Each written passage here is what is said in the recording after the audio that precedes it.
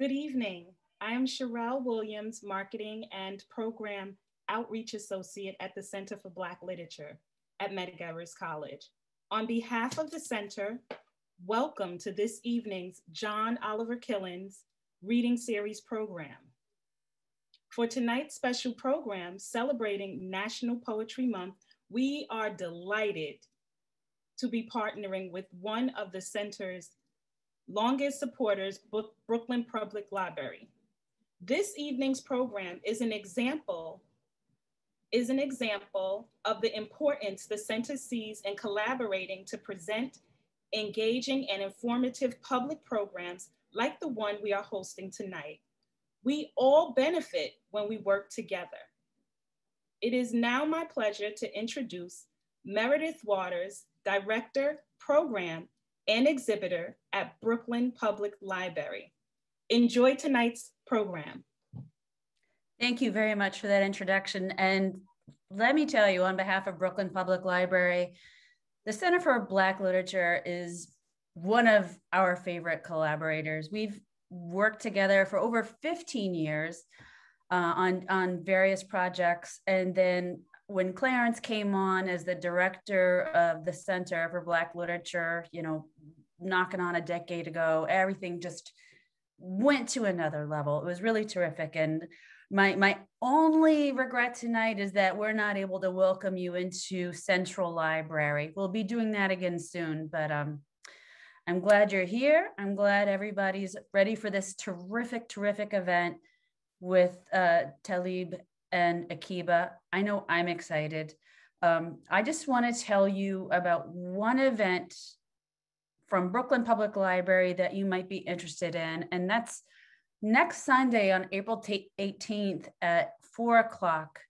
We will be with Teju Cole, and it's presented alongside Carnegie Hall and the Orchestra of St. Luke's. And Teju Cole is going to read his short story, Radia, and he's curated different pieces for the Orchestra of St. Luke's to perform. It's going to be a beautiful program, Sunday, April 18th at 4. And following that concert, he will be there to take your questions and explain any process questions that you may have for him. So delighted to be here, honored to be a part of the John Oliver Killens reading series. And I am very delighted to introduce Clarence Reynolds, the director for the Center of Black Literature.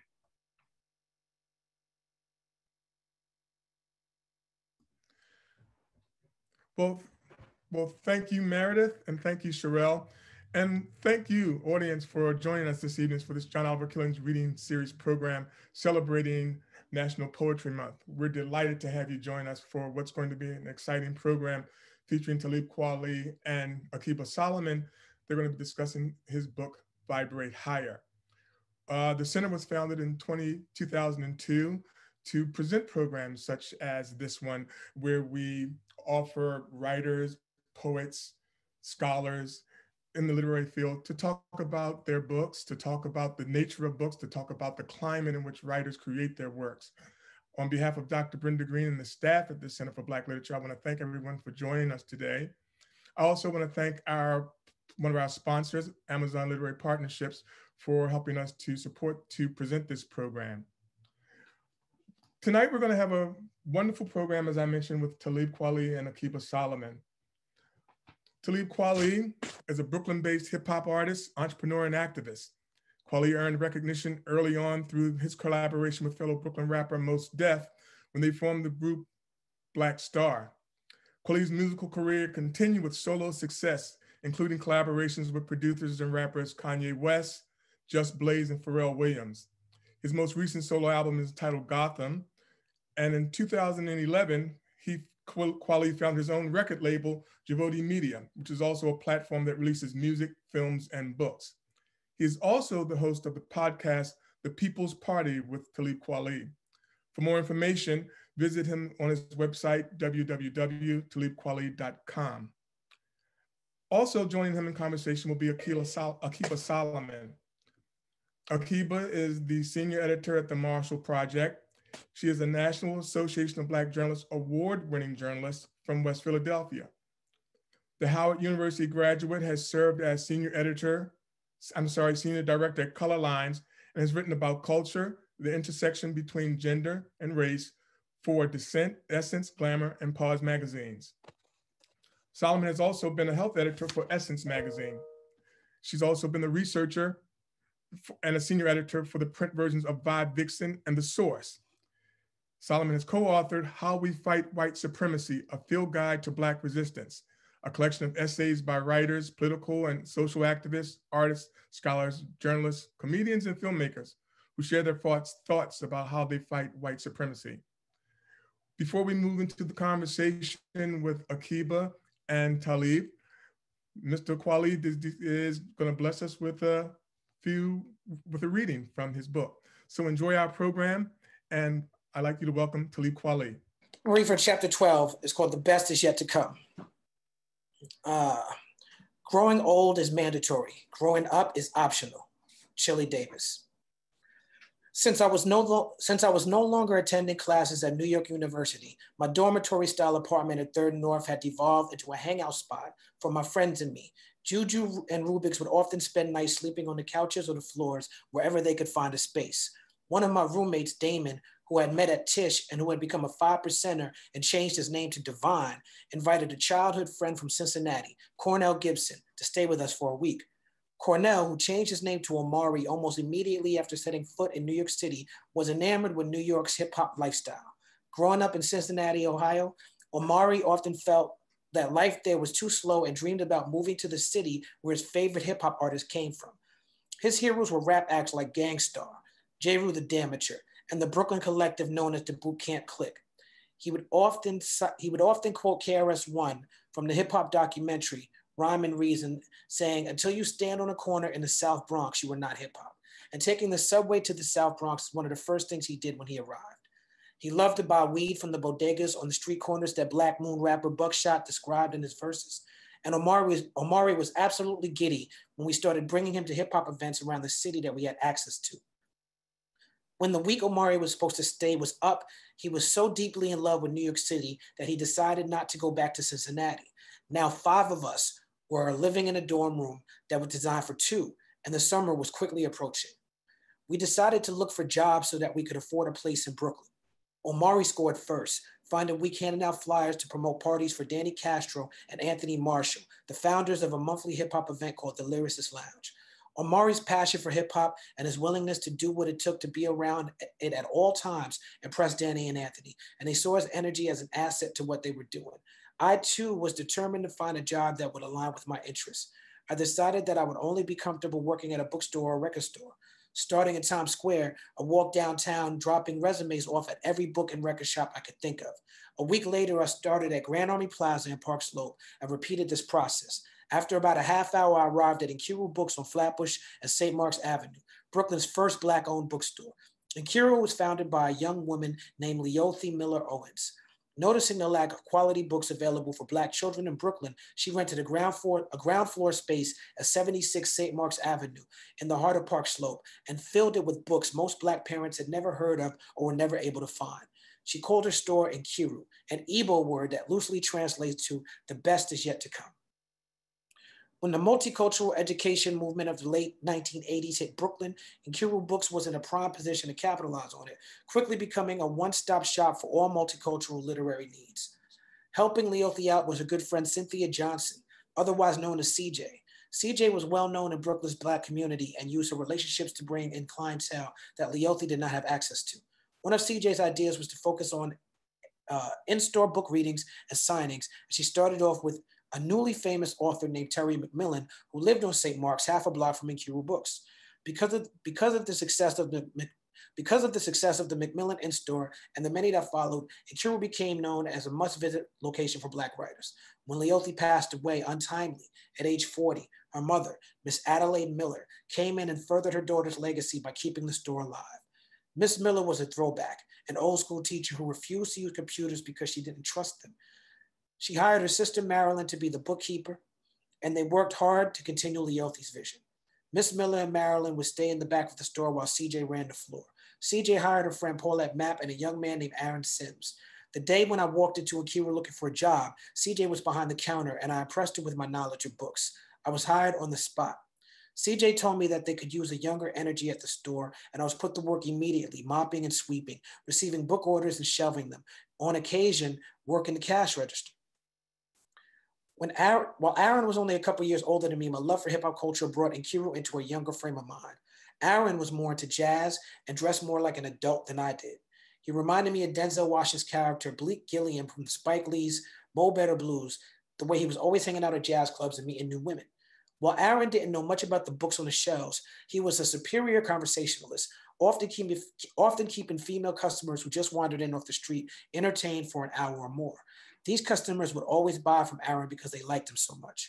CJ and Paulette were both my parents' age, but CJ had long flowing dreadlocks, a Pan-African outlook, and a fondness for Afrocentric clothing that made her look younger than her years. CJ was animated, knowledgeable about the books, and passionate about Leothi's vision. Paulette was a feminist and could tell you everything you wanted to know about writers such as Bell Hooks and Toni Morrison. I rounded out this motley crew when CJ hired me. This was my 5th job. Now that I had a new job, it was time to find an apartment. After weeks of looking, I found a 5-bedroom duplex with a yard for $1,500 on Classen and Gates Avenue in the heart of Bedford-Stuyvesant. I secured the apartment in my name, and we assembled a cast of 5 roommates, me, Omari Devine, and a budding producer named Lunatic, a dude named Blue who also worked for the Lyricist Lounge. Omari and I were first to move in. We were surprised to find a dog hobbling back and forth in the backyard. Unsure what to do with it, Omari and I decided to go find the local weed spot. We figured we would smoke until a solution popped in our heads. We put our money together, which amounted to $5, and headed to a bodega a couple of blocks down that we thought had to be a weed spot from the way that it looked. It was dark inside, and all the food on the shelves was outdated. When I asked for a nickel bag, the dude behind the bulletproof glass handed me a small bag of white powder. "What's this?" I said. He replied, "A nickel bag. Do you want it or not?" Coke definitely wasn't it for us, and we got out of there heading to our old faithful spot on Franklin Avenue in Crown Heights. When we arrived back at the apartment an hour later, the sick dog in the backyard was now a dead dog in the backyard. After we smoked, we figured out that we should call the ASPCA. We told them that the dog was still alive, fearing that they wouldn't come for a dead dog. They never came anyway, and when we woke up the next morning, Omari and I put on dishwashing gloves, shoved that dog into a hefty bag, and put it on a curb in front of the crack house across the street. Welcome to the neighborhood indeed. Soon after I moved into the apartment, it was clear that I would be the only one paying the rent. By midsummer, the apartment was occupied by only by Omari and me, and I was the only one with a job. My monthly salary was not enough to cover my bills, so I cut corners by walking to work. 2 miles there, 2 miles back every day. Akiba, ever the nurturer, would often come over with food and cook for us. We were learning how to take care of each other. One morning as I was leaving for work, Omari came through the door with one of my favorite rappers, Micah 9, from the legendary group Freestyle Fellowship. I was greatly inspired by Freestyle Fellowship, but Micah was my favorite, and I was shocked to see him standing in the door of my Bed-Stuy apartment, not just because he was a famous rapper, but because he was a famous rapper from South Central Los Angeles. Micah explained that he was staying with his manager, Kedar Massenberg, in an apartment around the corner and was looking for a place in Brooklyn to settle down and record his debut solo album. Omari spotted him at the local bodega while on an early morning blunt run and explained to him how big of a fan I was. So Micah decided to come by and meet me. We smoked and had a classic freestyle session that I will never forget. I was late for work that day, but it was worth it. Micah's manager, Kedar Massenberg, had recently made a name for himself as the manager of Erykah Badu, a brand new soul singer from Dallas, Texas, who was taking the industry by storm and who had also made her home in Brooklyn. Kedar was also gearing up to roll out his latest artist, a passionate R&B singer named D'Angelo. Kedar shared an apartment with Lance Rivera, a friend of Biggie's, who would go on to start the label Entertainment and get into a famous altercation with Jay-Z years later, and Daddy-O from the classic hip-hop group Stetsasonic. I grew up on Stetsasonic, and I relished the opportunity to chop it up with one of my childhood heroes. So I would go spend time at that apartment just to soak up the vibe. Micah and I became fast friends, and I learned a lot from him in a short time. Towards the end of the summer, Micah gave us $500 as a down payment on a couple months' rent and moved into the apartment with Omari and me. Kedar was not happy with this decision and showed up at the front door to get the money back. I think he felt that Micah needed his own space rather than being roommates with us. Even though Kedar was adamant, I backed him off. telling him that this money situation was between him and Micah, not him and me. However, a couple of days later, Micah moved out and got his own spot. Omari and I also had a bad argument over some things in the apartment, so I asked him to leave. Stuck with a $1,500 duplex and no roommates to help me with the rent, I gave up the apartment and moved back into my mom's basement. If having to move back home wasn't enough to make me feel defeated, I also lost my job at Inkiru Books that September. CJ told me that she liked me as an employee, but August was a notoriously rough month on independent booksellers, so they couldn't afford my salary. So now not only was I not in school, but I had no job and I was back living with my mom. I felt empty, shattered. I began questioning my life's decisions. Being an adult was not seeming like fun. My mom was gracious enough to not charge me rent, but on one condition, that I go to school, any school. The educator and Dr. Brenda Green could not stomach having a college dropout son. By this time, hip hop music had engulfed me in every sense of the word. I had no space in my brain to think about anything else. Since I was still living under Brenda Green's roof, so to please her, I took night classes where she was employed, Medgar Evers College, located in the heart of Crown Heights. The only class I could find at Medgar that dealt with music was a radio communications class, but I hated it because I knew more about the current world of radio than my professor did. So now my focus turned to getting a job. Deciding that I no longer had the luxury of trying to find work at only a book or record store, I set out to find any job. I spent that summer walking around the city, dropping resumes off with whoever would take one. After one exhausting morning of searching, I headed to my favorite place in the city, Washington Square Park, to sit and eat lunch. A light-skinned brother with green eyes and what appeared to be an S-curl sat next to me, pulled out a bag of weed and asked if I had an extra cigar. I did. I gave him the spare Dutch Master that I usually had in my pocket, and we began smoking and chopping it up. Let's call him Puma. Puma, who claimed to be a stockbroker, explained that he had the cure for my financial woes and offered me a job with his company. I told him I had zero Wall Street experience, and he said it didn't matter. Puma explained that Wall Street was a hustle, and if I had hustle, I could succeed. He gave me an address in the financial district at which to show up at 9 a.m. the next day, and he provided me with only one instruction: wear a tie.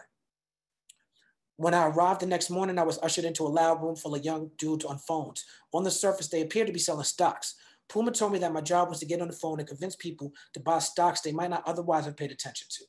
I would be working on commission, so the more stocks I sold, the more I would make. I wanted to know more about what I was convincing people to spend their money on so that I could be a better salesperson. However, when I started asking questions about the stocks I was selling, Puma got tight, quick. Annoyed, he responded, "Don't worry about all of that. Just get the credit card numbers." This seemed fishy to me.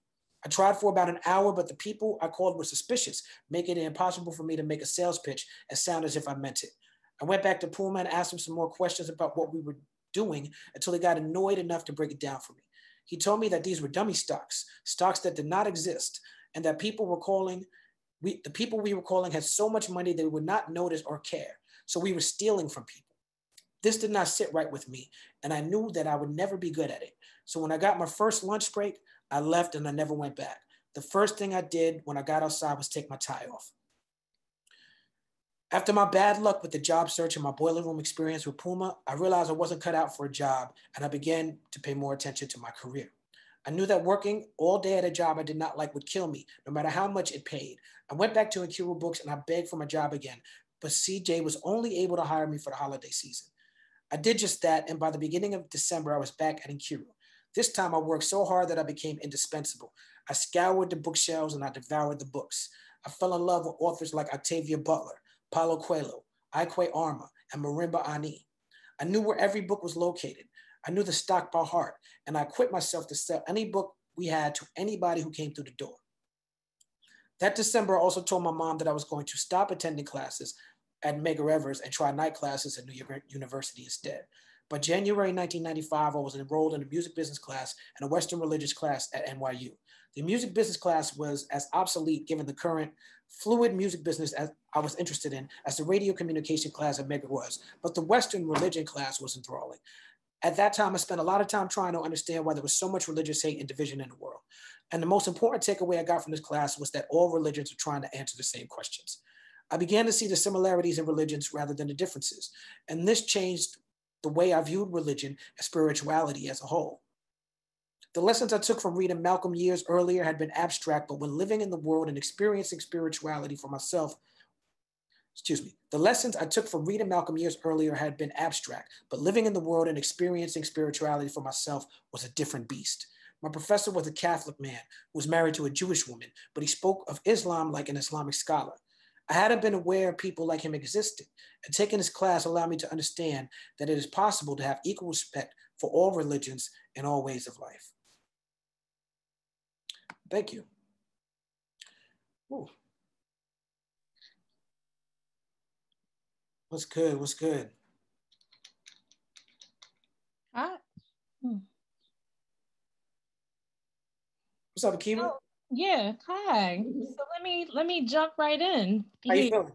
Good. How are you? Long Good. time no see. Yeah, it's been a good minute. Yeah, it has. It has.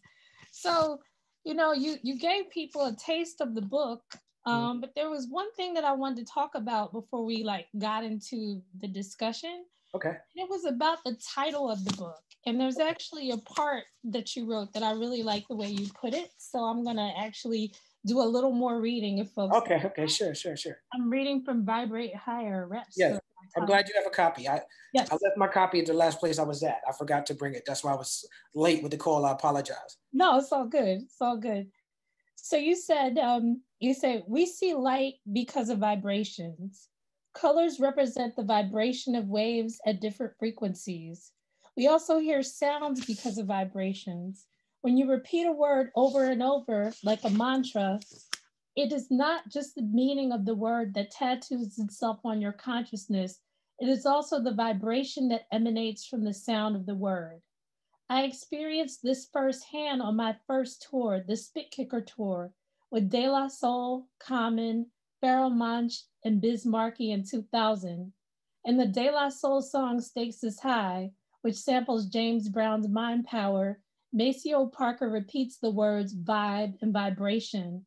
So to introduce the song, all of us on the tour would join De La on stage and tell the crowd that when we said vibe, we wanted them to say vibration. We would reply stakes is high. I saw the effect of our mantra had on the crowd.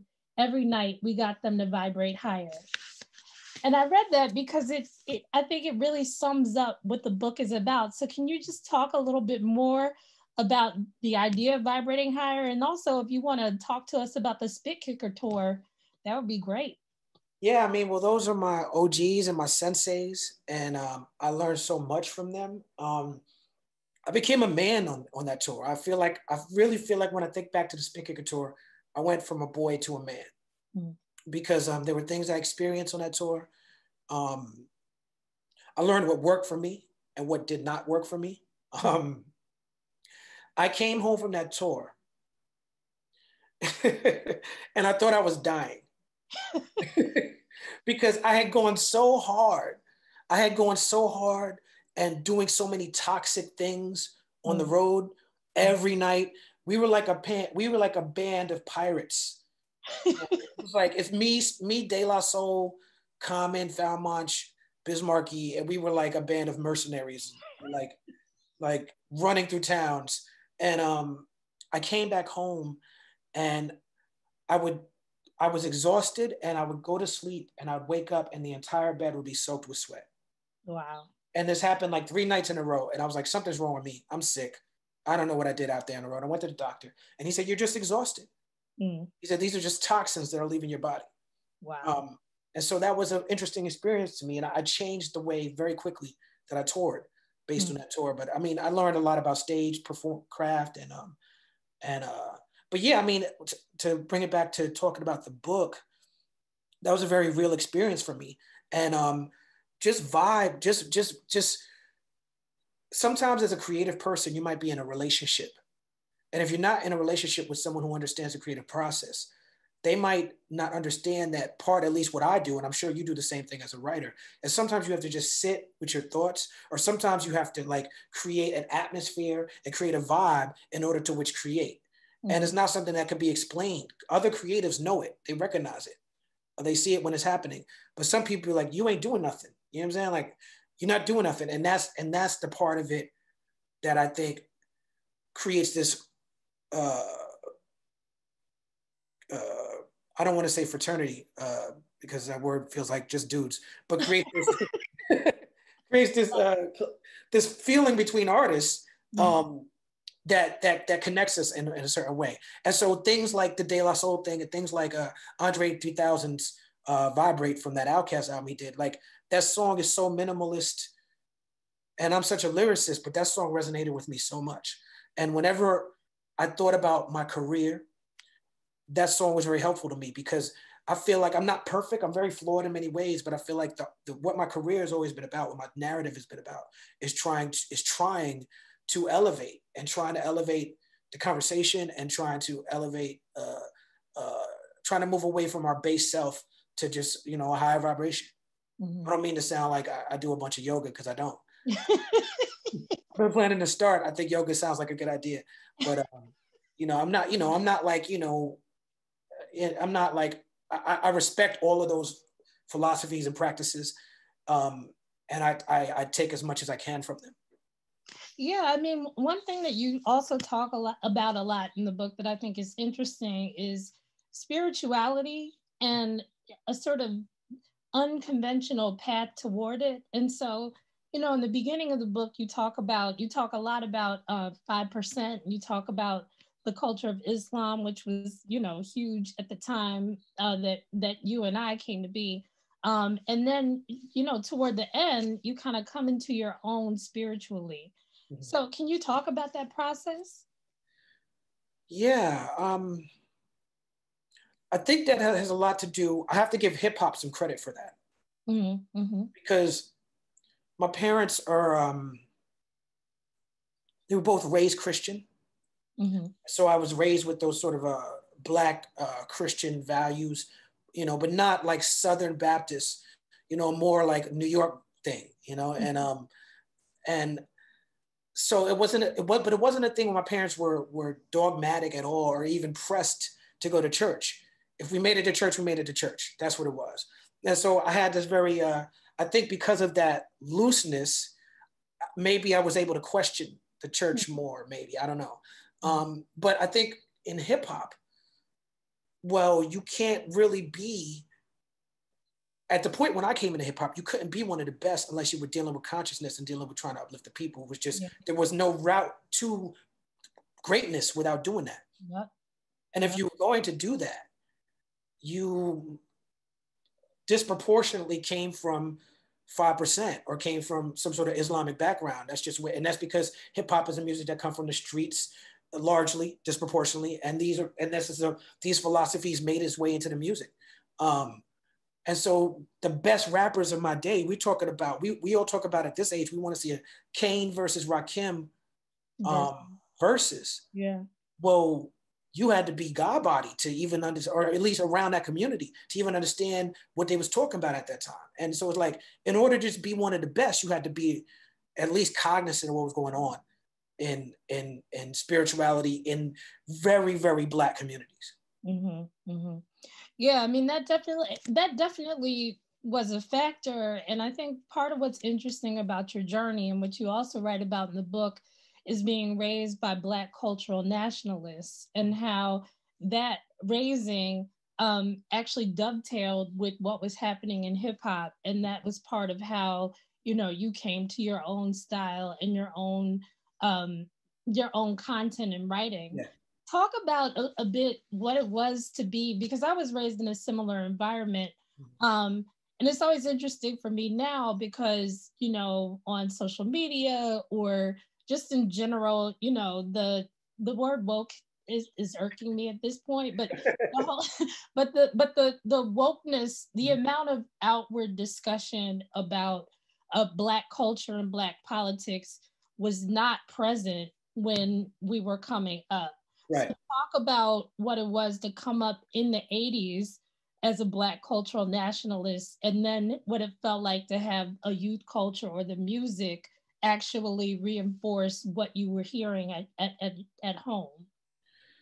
I mean, it was awesome, because there's so much good about the hip hop music, particularly from 1988, which I write about in the book, and around that time, and how Black it was and how pro-Black it was.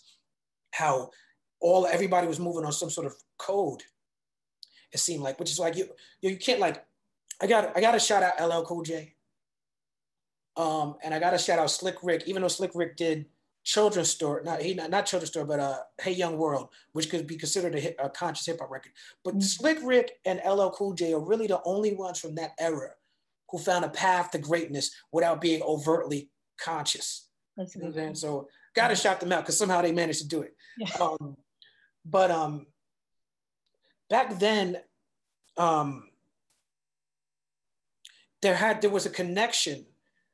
Because there was no internet, and I'm a fan of the internet. You know, I think that the internet can largely connect people who need to be connected. There's a lot of great things you can do, but everything is a blessing. There's a gift and a curse in many ways. And we didn't have the internet back then. So there was no way for you to participate in that movement talk or the activist talk unless you were connected to it.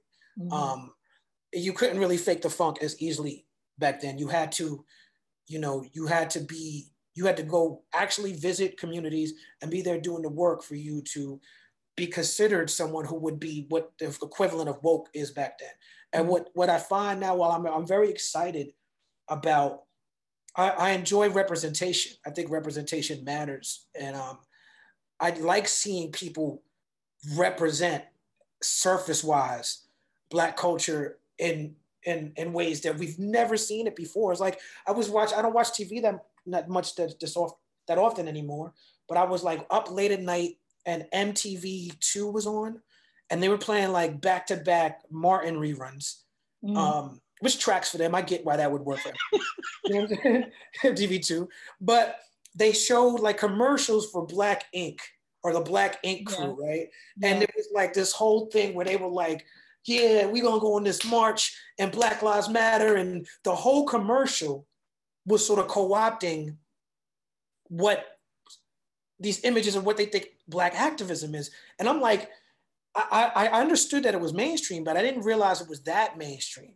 Yeah. To the point where it's like, oh, now that there's TV commercials where we're showing you how woke we are.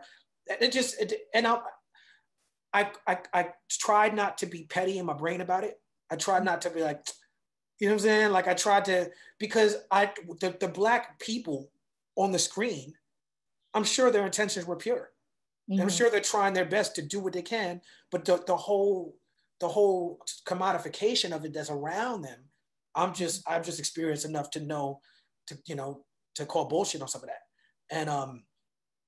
And so when you have something like that where it's not connected to the activists, it's not, forget like the people that we came up on, like as far like a Sonia Sanchez or, forget like Akiba.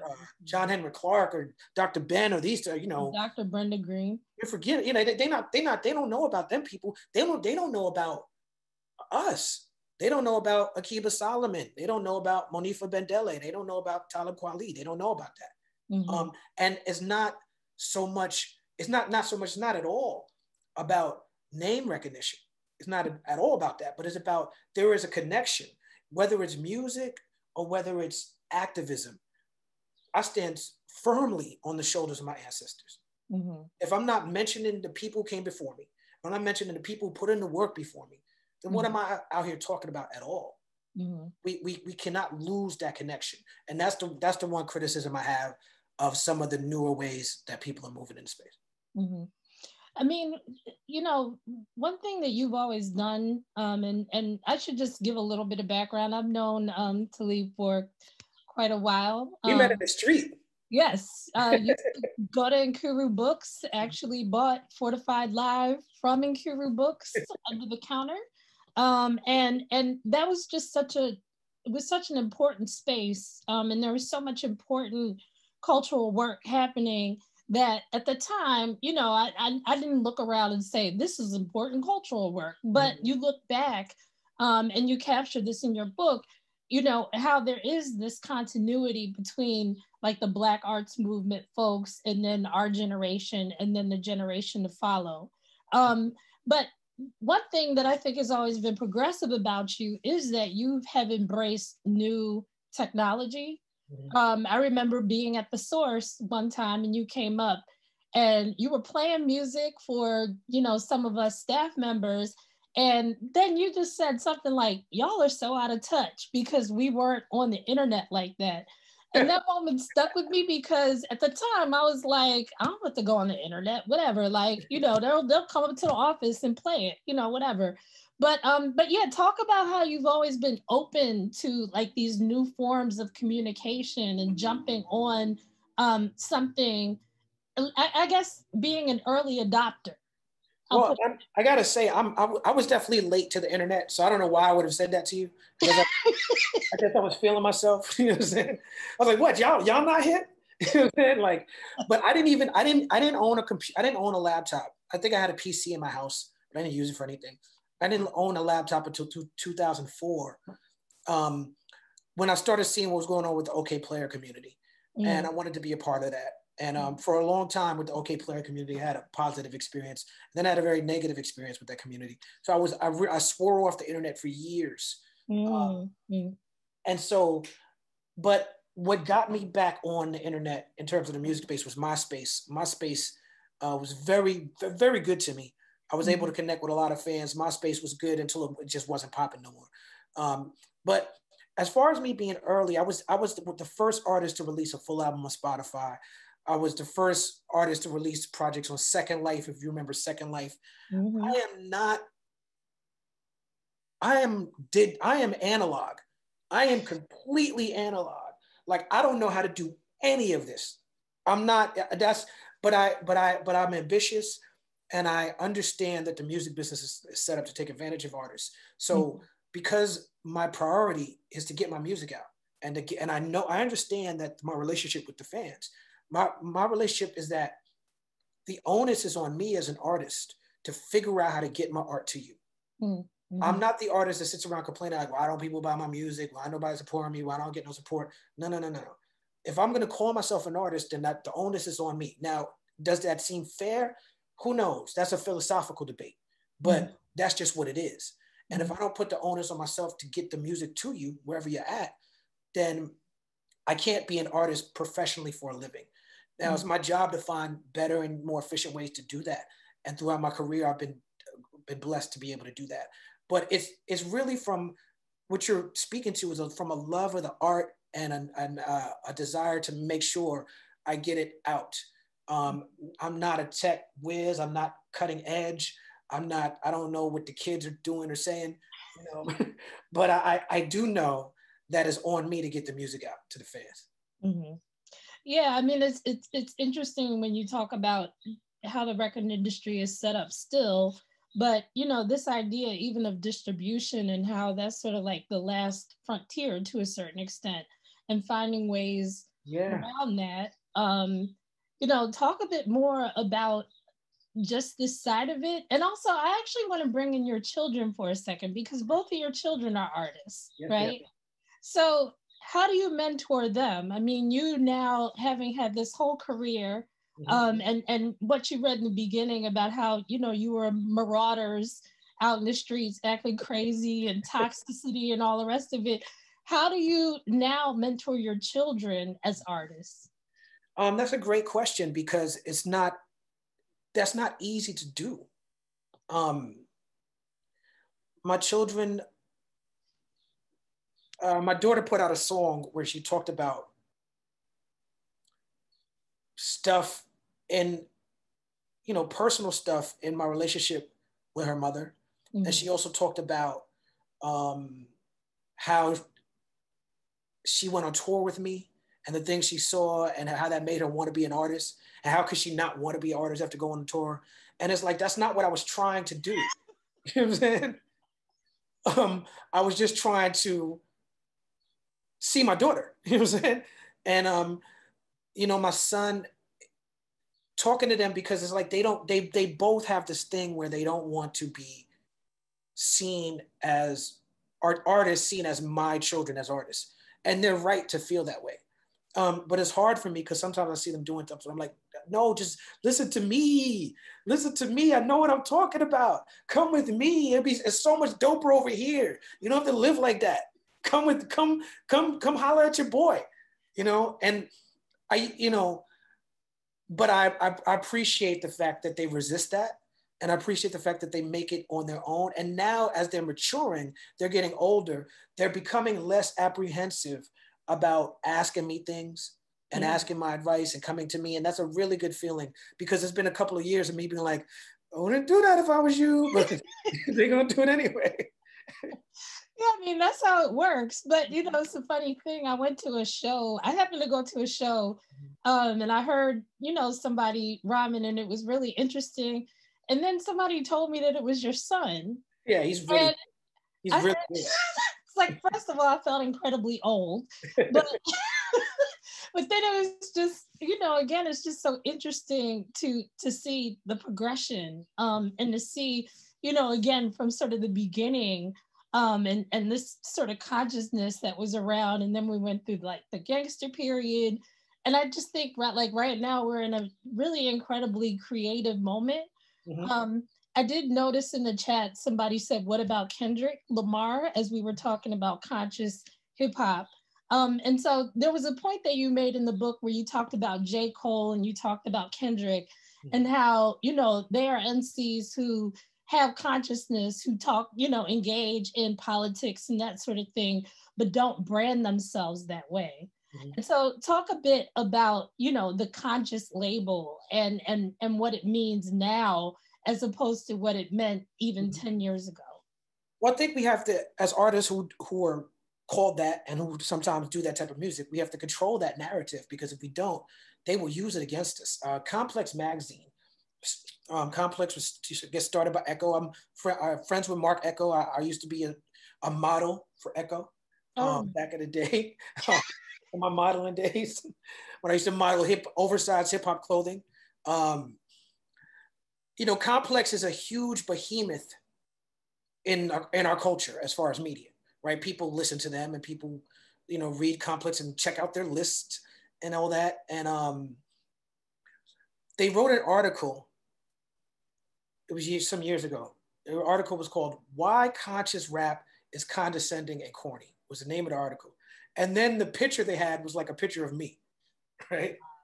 So I read this article and it was like 30 reasons. You know, they do the list. And it was like 30 reasons why conscious rap is condescending and corny. I'm like, they got 30 reasons? So I read this list and I'll be honest with you, there's large aspects of conscious rap that are condescending and corny. And I agreed with aspects of their list, but none of it had to do with me. Yeah. Not a lick of it. And so I called them out on it. I must have called them out on social media, and they reached out to me, and the writer reached out to me, and we talked, and I gave him my point of view, and he ended up agreeing with me. And then we did an interview like a couple of days later, in which I broke down their list and said why they're incorrect and what they missed. And I explained to them why it's so dangerous for them to make a list like that. It's very irresponsible for a quote unquote hip hop publication to do that, because, you know, back in the era before me, when you had Fresh Fest, rest in peace to John Fletcher, Houdini would go out with NWA and De La Soul and Public Enemy. It's like, if you got that bop, you got that bop. It doesn't matter what you don't have to be conscious, you don't have to be gangster. You just, the art is the art. And the art comes first. I know that as a conscious rapper. The reason why I'm successful as a conscious rapper is not the conscious part, it's the rapper part. I'm a good rapper. I pay attention to my craft. And so I'm able to keep going, even when people get tired of hearing me. People are like, I don't want to hear Kweli, here you come with that conscious again. People get tired of that. And I still am able to be successful at great odds against me, like every other conscious artist, from Rhapsody to Lupe to Common to everybody else. It's like the odds are against us to be successful. Go ahead, I'm sorry. No, I mean, I can so relate to that too, you know, having been in media and having these kinds of debates with folks who didn't come from the same place. And so, you know, what you said about it being incredibly dangerous, I think is such an important point, because you know, we're talking about a broad culture. We're talking about a culture that, again, is connected to what came before us and what's going to come after us. And writing it off, you know, as boring really does undermine, I think, the important work that happens that goes along with the art. Yeah. And so, one thing I want to talk about right now is the work that you did in Ferguson. There's a part in the book where you talk about how you and Jessica Caremore and Rosa Clemente, shout to Rosa and Jessica, that you went to Ferguson and that you met T Dubbo and you met Tough Poe, and you were out with the folks who were organizing and who were protesting and speaking out about what happened to Mike Brown, but also just in general about police brutality. And then you had this encounter with police and it got really tight for you. So talk about being an artist, but then at the same time being, or like being in a place where movement is happening. Yeah, thank you for asking about that. Well, first, definitely rest in peace to Mike Brown, because I try to make sure that when I talk about this stuff, I try to center the person that I even went down there for, and his family and what they're trying to do. As an artist, I had already established myself as an artist willing to do activist work, as a conscious artist. And I'd done that so well that I almost was in a place where if I didn't ever go out for anything else, I'd be fine. People would never question my activism based on the work I've done already, based on previous work. But that felt like a very dishonest, uncomfortable space for me. And when I was tweeting about what was going on in Ferguson, and then I got a call from J. Cole, and he was like, I'm in Ferguson, but I don't quite know who to reach out to or what to do. Could you help me plug me in with some folks? And that made me really think about what I was doing, because J. Cole is a hugely successful artist. God bless the bro. God bless him. He's so good at what he does, and he has done it his own way. But I was like, if J. Cole can afford to take time out of his schedule to go to Ferguson, well, certainly Talib Kweli can. And I just found myself sitting there like, why am I tweeting about it? And J. Cole is calling me like I'm there. I should be there. And so it's really through the arts, me seeing another artist and be like, oh, and reminding me of what I have done in the past. And so I went down there, and my plan was to go down there, to spend a night, because I did that a year before. I went to the state capitol and met the Dream Defenders in Tallahassee, and I spent the night. It was so dope for me, and that connected me to a bunch of different people. But I was like, I'm gonna go spend the night in solidarity with the people, and I felt like, as the artist who I am, that would be a good show of solidarity. Because I also have other things to do. I got I got things to do. I'm touring. There wasn't a pandemic, so I was on the road. I had songs to record, everything. But I was like, I'm gonna spend the night. And when I got there, I met everybody on the ground, and when it got dark, it just got real that night. I brought Rosa and Jessica with me, because those are the people at that time in my life, and still to a large degree at this time in my life, that I trusted the most.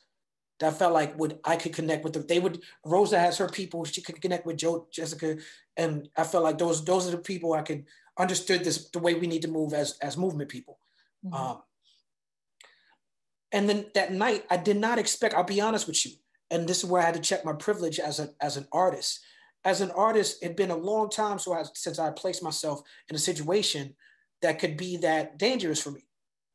And so from a distance, I was just looking at the optics of it. I could go down to the optics of showing solidarity with the people. But when I actually got there on the ground, it was not about the optics at all. And, I'm not ashamed to say that, because I understand that the path in which the process that got me there is necessary for people to hear. The night before, I was at Farrakhan House, because he had a meeting with Brother Ali and Malik Youssef and Jay Electronica, and I went. And me and Jay Electronica recorded a song in the hotel lobby. And I was just like, I'm thinking about going to Ferguson. He was like, you should go. And it was just this whole thing that just led me there. And so I ended up staying a week. But yeah, that week sort of changed my life, and it made me want to stay in tough touch with Tef and Tori. And when they came to New York to visit, we would build a powwow. And I wanted to contribute more than just my presence. And so I tried to raise some money. I didn't try to, I'd raise some money with a group of people. And we gave it to some people down there. That was very difficult. Very difficult process to raise that money and to make sure that we did that the right way. And even in all the difficulty, and even in us dotting all our I's and crossing all our T's and make sure they didn't try to Wyclef John us out here. Even in doing all of that, they still came for us. So it's like, that was one of the hardest things that I ever had to do, and made me understand why people stay away from that type of thing. Yeah, I mean, I actually want to mention that so you raised what, it was $115,000 on GoFundMe. I know you're too modest. My goal was 10,000, so I definitely wasn't expecting that. but then you set up what you call an action support committee, right? So you found people who had expertise in fundraising, and you got with them, and you figured out how to grant that money. And I think that's actually an important point for folks who are artists who want to do community work, that, you do actually have to create structures. So even if people did come after you, after that, because a lot of people are never satisfied, I still thought that, it was an incredible thing that you created this committee, and also that you documented it in your book. Because I think one of the great things about your book is it really does marry the culture with the politics. And in a lot of ways, it creates a blueprint for people who don't have the entry point that you had, growing up in a cultural nationalist household. Well, so we're about to go to questions. And I just want to add on to that. Oh, sure. Go ahead. Add on to that point, because I just want to say that the lesson, I want to be clear about the lesson. If I had to do that again, I have no regrets about doing it. But if I had to do it again, I don't think I wouldn't. Let me just say this, instead of saying if I had to do it, instead of setting up an imaginary scenario, right? I would not encourage an artist who doesn't have fundraising experience and doesn't have experience working, like actually being a member of an activist organization, to try to do what I did. And the reason is because I'm glad I did it. I know what I know because I did it. But what happens is you open yourself up to so much criticism.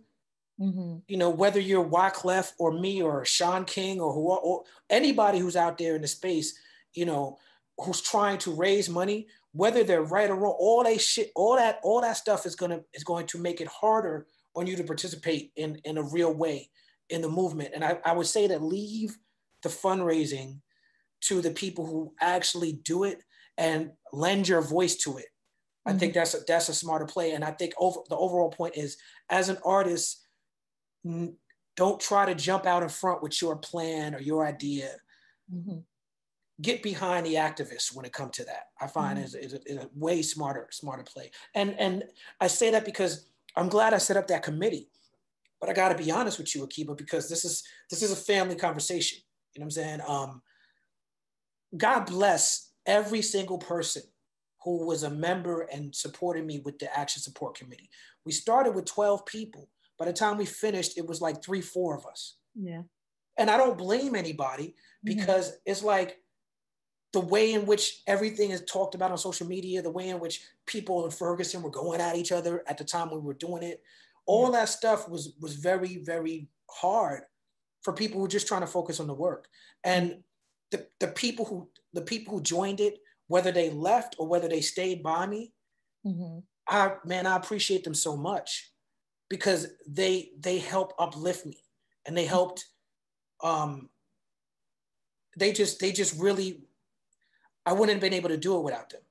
And so I just wanted to share that with the audience, is that it was something that I tried because I was trying to say, well, look, I've been called this activist rapper this whole time.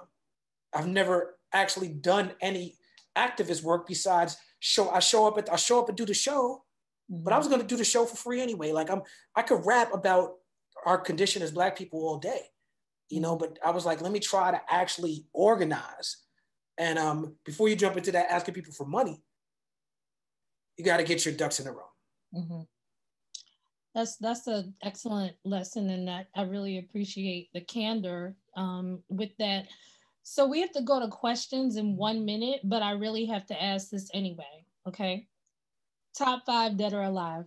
That's too hard. You know better than that. Okay, fine. I mean, the top 5 for me is a revolving door. Okay, well, at the moment, April 8th, 7:30. At the moment, I'm gonna go with my brothers because there's different chambers in my top 5. So I'm gonna go with the chamber that's my brothers, and that's Yasin Bey, Black Thought, Pharoah Monch, Common.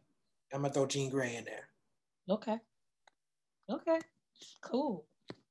So I don't know. How are we doing the questions here? Clarence. Hello, how are you? Hey, what's up, Chuck? What's up, Clarence? Thank you, Akiba, and thank you, Talib. What a fantastic! I would love to go in and hear more about the conversation. Akiba asked some fantastic questions, but of course, you know, we have audience members who have asked questions as well. And the first question that I'm going to read is from Anselm Akaweme. I hope I'm pronouncing that. Pardon me if I'm mispronouncing your name. Mm-hmm. They ask, what are your thoughts about the shift from the predominantly conscious hip hop of the 80s to what it is today? What do you think led to the breakdown in the conscious messaging contained in hip hop music? Well, I gotta be honest. Akiba and I spoke earlier about how the hip hop of today, the consciousness is not worn on the sleeve as much. But as someone who's been doing conscious hip hop for a long time, it's very seductive and very sexy to say that the radio doesn't play any conscious music, to say that there's no example, like to think that all the conscious stuff was back in the day, and there's no conscious stuff now. But I watched the Grammys this year. And while I saw, you know, Megan Thee Stallion and Cardi B do an incredibly artistically sensual performance, I also saw an awful lot of progressive politics and an awful lot of conscious performances from Lil Baby to the black girl who sang country music. I don't know her name. And I think that we sort of get caught up in having this. It's sort of like real hip hop-ish to always say that it's not going, that we don't see enough of it. But I think that it's smarter and more efficient for us to celebrate what we do see. And I think if we start to celebrate what we do see more often, we will see more of it. I mean, my God, we talked about J. Cole and Kendrick in this conversation. They may not have the popular radio hits right in this moment today of right now, but nobody could doubt that they are the giants of this industry. Nobody could doubt the influence of Rhapsody. You know, I saw Sa Rock was charting. She posted an Instagram post about how she's charting. Run the Jewels is one of the biggest rap groups out. You know, they make some ratchet ass music sometimes, but they are, for all intents and purposes, a conscious hip hop group. What J. Cole has done with Dreamville, JID, Earth Gang, all of that. Like, there's a lot of examples of conscious music that's being successful. Chance the Rapper, things that we should spend a lot more time uplifting. And I like Migos, and I like, you know, Cardi B. I like all that. There's space for all of it. They do what they do well. I do what I do well. We do well over here. But I'm more interested in celebrating all the wonderful things that's happening with conscious hip hop. Kendrick Lamar won a Pulitzer Prize. Like, it's crazy out here. Yeah. The next question comes from David Medina. He asks, how do you navigate the independence of a music industry which doesn't rely on major labels anymore? Also, if you can speak on it, what happened to the second Black Star album? The second Black Star album is done. It's produced entirely by Madlib, and it'll be available as soon as we make the right situation possible. Independence for me has been a blessing. I wish I would have gone independent sooner, but you can't have too many regrets in life. I benefited from the major label system. I had a lot of money invested in my music. The reason why records like Get By and The Blast were able to compete in the way in which they did are not just because they're good records, they are good records, but it's because there was a system in place to spend money to make sure that I was in the right places and the right radio stations, the right marketing. And, you know, and if you don't have that, then you're just, if you don't have that, you have to find an alternative way to do it. And the people who find the alternative way to do it are the rare. The people who find the alternative way to do it independently are the rare exception to the rule. Part of the reason why I've been successful as an independent artist is because people remember seeing my videos on MTV and BET.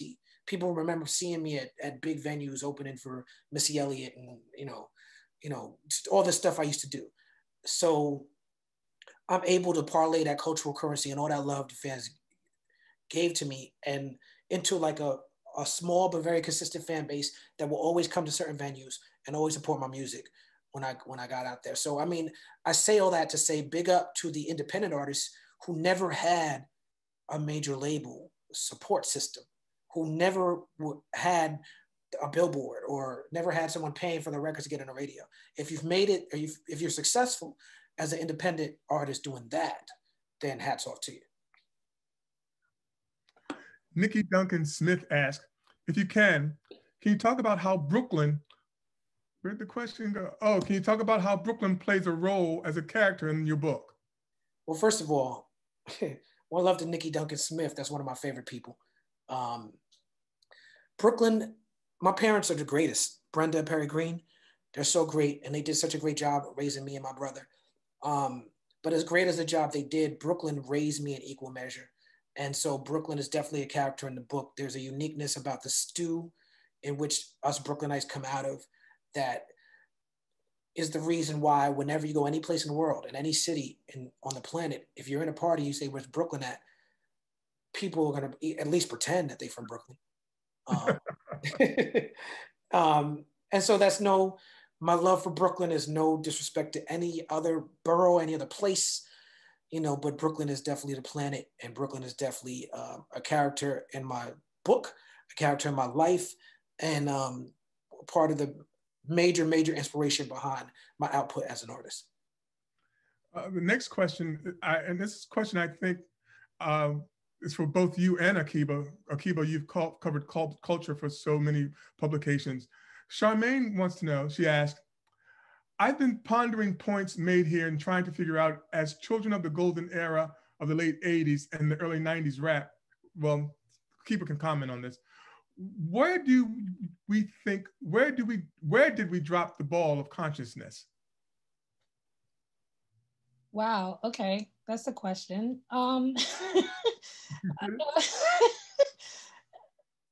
Okay.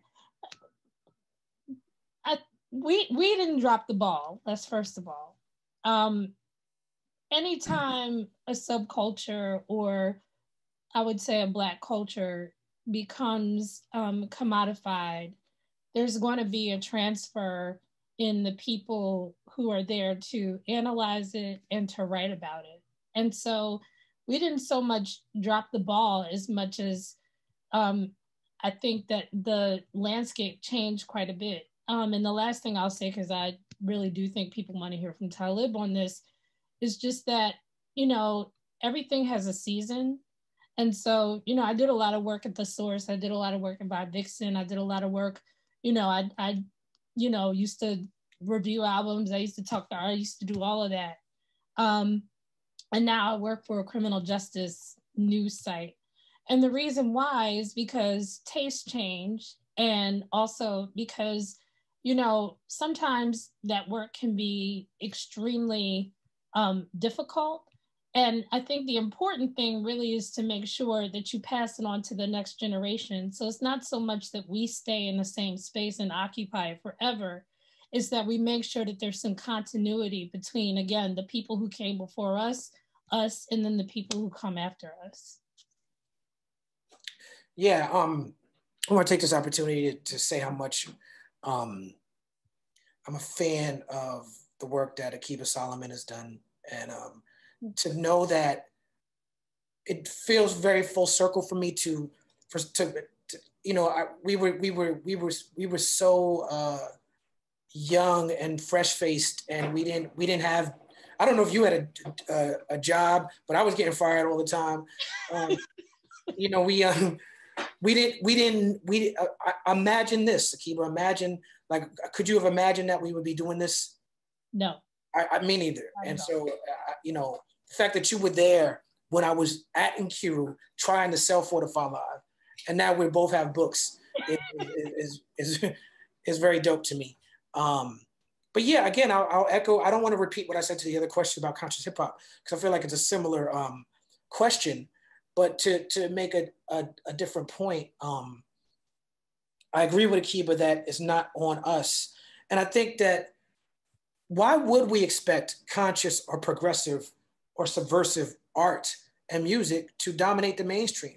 I mean, when it does, we should celebrate it. When Public Enemy becomes one of the biggest rap groups of all time, when the Fugees, Outkast, all these groups over time have become some of the biggest rap groups of all time, very conscious hip hop groups, we should celebrate that, because that the world is not designed for that music to do that. Art, from the time that they first started selling music and putting it on the radio, has always been the confectionery, pop, candy, not substance, violent, sexual. It's always been that. It's always been that. And as long as the status quo is the way it is, it's always going to be that. So I applaud the passion that makes a real hip hop fan really be concerned about this. Obviously, I do. Look at my career as evidence. As evidence that I agree with people that hip hop needs more consciousness. I've dedicated my entire life to it. Now my kids do conscious rap music. Like my whole family, we've dedicated our entire being to creating this. So what I could just say is, I would love the conversation around that to shift to, hey, have you heard this new song by this artist? Hey, look at Talib Kweli's new album. Hey, look at Sa Rock's new album. Hey, look, instead of like, why can't I hear no conscious music? Well, it's out there, especially right now when we talk about how the distribution systems are falling by the wayside. There's no excuse for you at this point. If you hear a new song, you can put your phone literally in the air, and for free, if you have the right app, it'll just be on your phone. Like, what are we even talking about? I have music at the tip of our fingers. You can decide that I only want to listen to 70s psychedelic rock and roll for 6 months, and you could do it for free if you wanted to. So I think it's on us to be conscious consumers. It's on us to curate our own playlists and stop letting these corporations tell us what hip hop is. Stop letting these corporations tell us that because this is on the radio, this is what you need to pay attention to. We are the boss of the radio. If we turn it off, like Dead Press said, turn off the radio, things will change. All right. Dr. Brenda Green asks.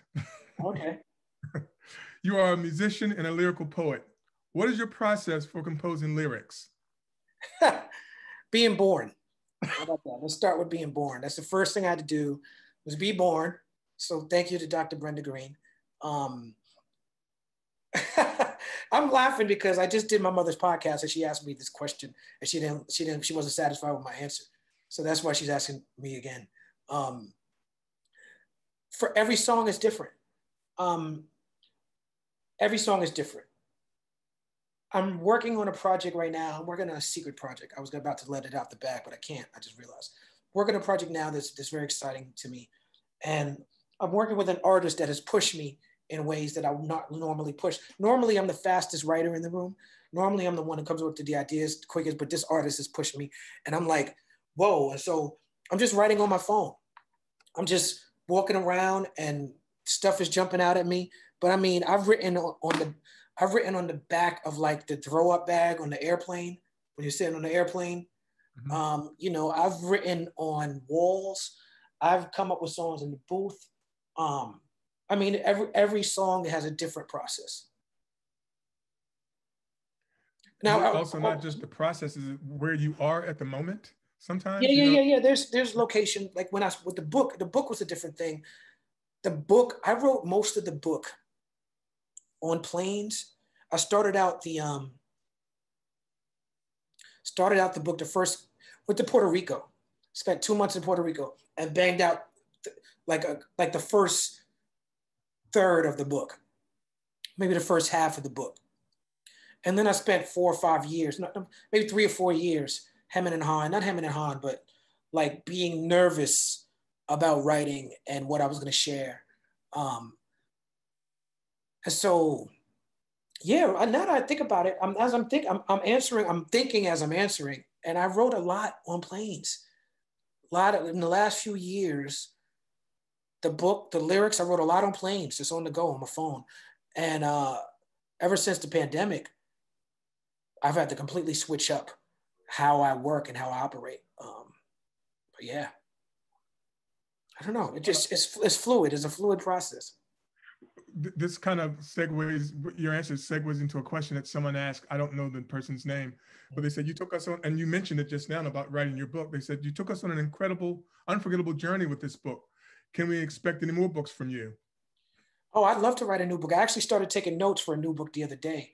But now that I see what's possible, now that I'm a published author and that's a real thing in my life, I have many different ideas at what I could do next. And this is a question similar to something you mentioned earlier. Nathan Weiser asked, is there any under the radar rapper from the last few years that you are a fan of? Under the radar. I'm not necessarily the best person to ask about that. I really like, I'm a fan of Griselda and what they do. I like Stove God Cooks and his new album, Rock Marciano. That's very tough guy rap though. I like Sa Rock's new album a lot. That's why I keep mentioning it. Who else am I listening to? IDK. It's a young man named IDK, who's largely independent. Huge fan of what he does. Amani Fela, who is my son, is incredible. Deani Ashe, who's my daughter, she is incredible. Nico Is, thank you, Nikki. Of course, Nico is on my label. He is a Brazilian artist that was born in Orlando. He's one of the best rappers I ever heard. Shout out to Nico Is, absolutely. Bringing us to the popular cultural things now. Ms. Harley asked, would you be interested in doing a versus battle? Whose catalog would be appropriate or fun to hear track for track? Well, I think the most obvious choice for me for versus battle would be versus Mos Def, aka Yasin Bey, because of Black Star. But I think a more exciting versus battle would be me versus Common. Because I feel like Yasin, it would be a strictly celebrating, because with so many records we have together. And I got a lot of records in common, but I feel like me and Common musically, there's like a level of competition there that might be fun.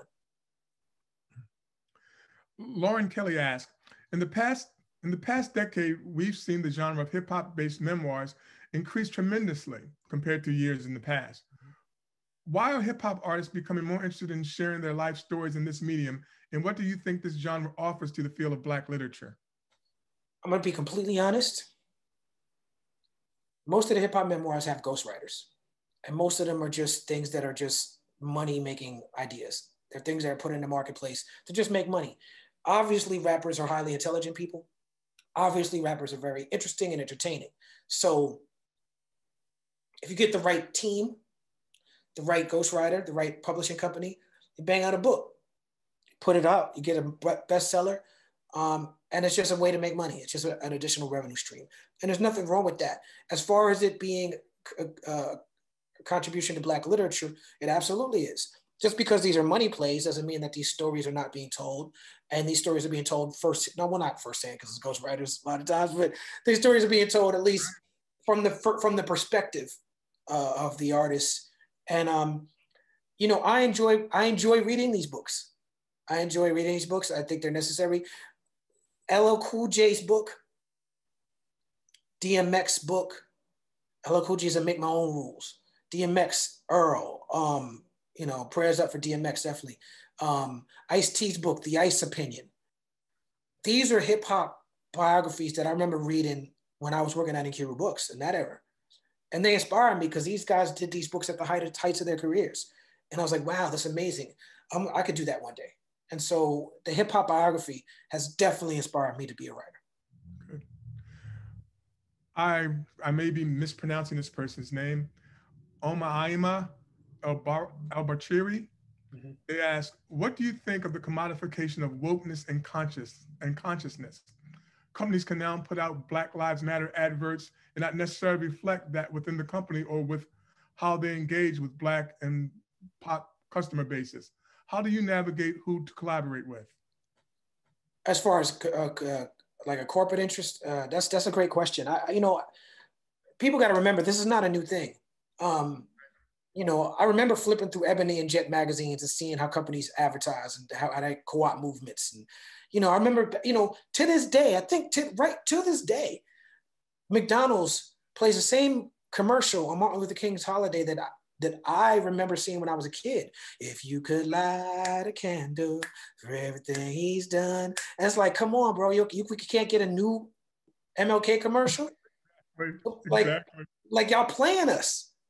Or y'all think all we have to do is do something black and sing a soulful song and we can run this commercial for 40 years? And so they've been doing this. It makes sense for them to do it now. But the question actually was how do I choose who to work with? It's hard. It's a hard choice because as an artist, people don't buy music anymore. People don't buy music anymore. It's very hard for an artist who's not a multi-platinum seller to make a living. So when you get an opportunity to work with a corporation, as an artist, you're like, well, here's an opportunity to pay my bills, feed my family. So a lot of artists have trouble saying no. In the hip hop space, the only artists I can think of that haven't done anything real corporate like that are like Yasin Bey, Eminem, Andre 3000. Those are the ones I could think of that haven't really, as far as from my generation. With me, I have had positive experiences with corporations. I've had negative experiences with corporations. The two corporations that I had the most negative experience with are a liquor corporation and a cigarette corporation. The liquor corporation, I did an advertisement where it's funny because Akiba Books was involved. I didn't want to do it. I was convinced by my manager to do it. It was a lot of money. It was a lot of money. More money I was making than any show, song, record deal, whatever. And I was gonna do a voiceover for a liquor spot. Wasn't gonna say my name. If you knew my voice, you knew it was me, but it's just a voiceover. And the deal was I didn't want to film anything and you couldn't take no pictures of me and anything. And what they did was they took a still cutout of a picture from someplace else, which somehow they got the license to it. And they made a life-size cardboard cutout. And they put it in all the hood liquor stores all across the nation. So let's say somebody was going to like the hood liquor store to buy some Hennessy or something, you see Talib Kweli. And so that was a lesson for me. Like these people were dastardly. And I ended up giving some money to Akiba Books because that's when Akiba Books was in dire straits. Now that's how I justified in my mind it was worth doing. I was like, okay, I can get some money to the bookstore, can feed the fam, buy some sneakers, whatever. It's trivial stuff is on my mind. But yeah, in retrospect, I'm glad I did it because I learned that lesson in real time, but it wasn't worth it. I did a tour for a lot of money with a cigarette company, but 3 days into the tour, I couldn't do the tour anymore because they would place their ads for the cigarettes all over the venues. And I was like, I can't be a part of this. So it's been tough. There are corporations that I work with that I've had the opposite experience with, where it was great. Felt like they got it, they understood it. But my rule is at this point, no cigarettes, no alcohol. The next question comes, if the person he said, owner, Talib, can you tell us the moment you were clear about being a conscious artist? Your dad. Is that my dad that asked the question? I believe so. Okay. Well, let me think. When was the moment? What's up, Dad? The moment I knew that I was a conscious artist was in high school. I started a rap group with my cousin Sada and my friend Justin. They have a group called Duo Live now. We started a group called GAP. I was Genesis, Sada was DJ Assault, and Justin was the Prophetical Prince. And we used to rap in the lunchroom of Brooklyn Tech High School. And I found that the more conscious and the more uplifting of Black people that my rhymes were, the better response I got from the lunchroom crowd. So it was like in that high school lunchroom that I knew that consciousness was the path for me lyrically. Well, we have several other questions, but I'm gonna ask this last one. The Brooklyn Museum Education asks, what are some of your favorite novels of all time? What lit genres are you into? Okay. Well, favorite novels of all time. I'm not really a novel guy, but I would have to definitely say Bluest Eye by Toni Morrison had a huge impact on me. That book hit me like a sledgehammer. the fact that she wrote it at the time when she wrote it, I felt like it was very brave. And I felt like it made plain for the average, simplest person what's wrong with racism. And it did it in the form of a novel. And that last paragraph, I co-opted it and used it for the song Thieves in the Night for the Black Star album. So, and people always give me props for that song. People love that song. And so I gotta thank the sister, beautiful sister, Toni Morrison, for providing me with inspiration. What was the second part of the question? What genres are you into? What lit genres are you into? Yeah. I like biographies and autobiographies the best, I would suppose. And books, yeah, I mean, the book that I wrote is my favorite genre. Like what Ta-Nehisi Coates does, where he's talking about he's telling a story from his past, but he's also giving his perspective on life. That's sort of been my favorite genre of book to read. Okay, cool. Well, there are plenty of other questions, but we're gonna wind things up because we're gonna have closing remarks. First of all, I want to thank you so much for taking out your time and being with us today, because this was a fantastic program. Thank you, Akiba, for joining. Thank you, Akiba. This was fantastic. I really enjoyed it. We're now going to have closing remarks from Dr. Brenda Green. Dr. Brenda Green is Professor of English, founder and Executive Director of the Center for Black Literature at Medgar Evers College, the University of New York. Green's research and scholarly work include composition, African American literature, and multicultural literature. She is the author of African Presence and Influence on the Cultures of the Americas, and co-editor of Resistance and Transformation, Conversations with Black Writers, and Rethinking American Literature. Dr. Green is also the host of Writers on Writing, a weekly radio program that's aired on WNYE on Sundays from 7 to 7:30 p.m. And if anyone doesn't know this by now, Dr. Green is Talib's mom. So please welcome Dr. Brenda Green. Thank you so much, Clarence. This has been such a memorable evening for me. It's memorable just really being able to witness Talib talk about this book that was years in the making, his memoir. It's just been really, really exciting. It's been exciting because I like the idea that we were able to look at the fact that as a musician and a lyrical poet, you are also a griot. And we talked about that previously, that our poets are our griots. So we're celebrating the griot, the storyteller, and you are a good storyteller. Thank you. It also is important because it underscores how important it is that we connect to other people, to other organizations. So I want to thank Meredith for helping us to celebrate Poetry Month and for having the vision to understand that this is another kind of poetry. As I reflect on what we saw tonight, I think about what we do to get by. And that's the kind of story that Talib has been telling. And I also think about Sonia Sanchez, where she talks about the fact that all poets, all writers are political, and they maintain the status quo, or they say something is wrong, let's change it for the better. And that's what we've seen. We've seen ways that Talib has changed things for the better. And while doing so, remember that we all stand on the shoulders of our ancestors.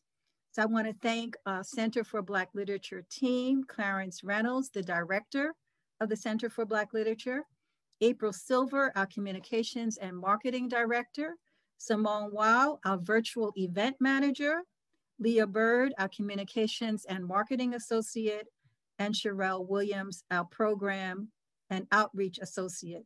I want to thank the Amazon Literary Partnership for sponsoring the John Oliver Killens reading series. And again, thank you, Meredith, for our longstanding partnership. I didn't realize that it was over 15 years. I want to thank all of our attendees, our Center for Black Literature friends, staff, faculty, and students. And thank you, Akiba Solomon. You were definitely the right choice. Thank you, Akiba, for your thought-provoking questions. Were, really, it's always nice to listen to someone interview another person and they've actually really read the book and thought about it. So we appreciate that. Thank you. I want to thank you, Talib, for your vision, your commitment as a writer and as a musician who continues to be a student and seeker of truth and knowledge. And you're gonna make a black man blush.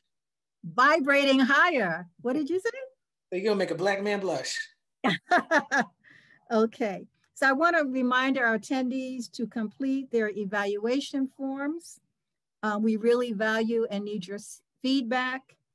And we support our writers by buying their books. That's how we support writers. So you can purchase Talib's book, Vibrate Higher, at Nkiru Books, which is located on the Kweli Club website, www.kwaliclub.com.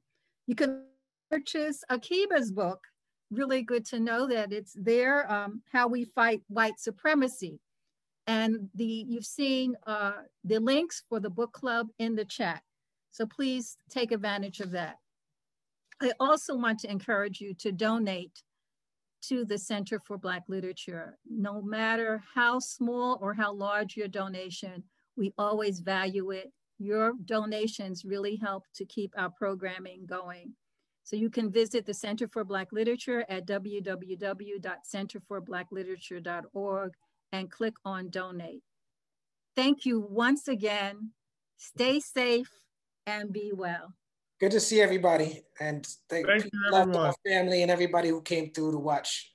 And thank you to all the people who helped set this up. Thank you so much. We really appreciate it. All right, y'all. Had a great team. Everyone. Good night.